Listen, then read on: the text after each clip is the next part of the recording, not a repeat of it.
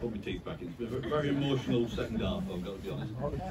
And ask Mr. Stephen Graham to come forward and to first of all cut the ribbon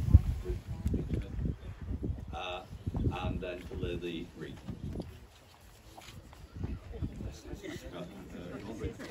Yeah.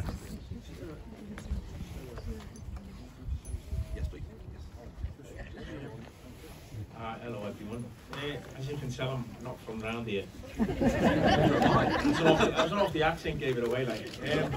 But I've lived around these parts for a long time, and when I was asked to be involved, I didn't hesitate. When it's just been the eulogy so beautifully read out by Sue, Mrs. Whitwick, and the impact it must have had on this community must have been devastating.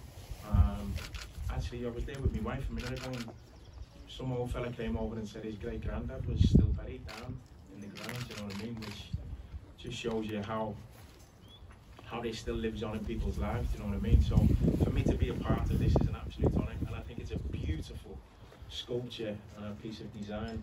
And these lovely benches, that, I was talking to you a minute ago when I said it must be lovely to sit there and reminisce. So their souls are still alive within our hearts, and the conversations that can be had on these benches with the next generation, so they can learn about their history, and because they're the future, so let them have pride in where they're from and what it's all about. And it's just an honour to be here. So from the bottom of my heart, and that was a beautiful eulogy, you read it out beautifully, and anyone who's connected with any of those men lost their lives, you must be so proud, and the pride and sense of being a part of this community must resonate within all of you. So it's an honour to be adopted as one of you lot, so thank you very much.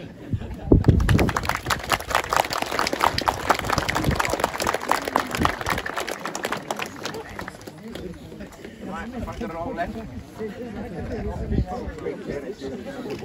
Alright, well, yeah, just that's perfect. Yeah, brilliant.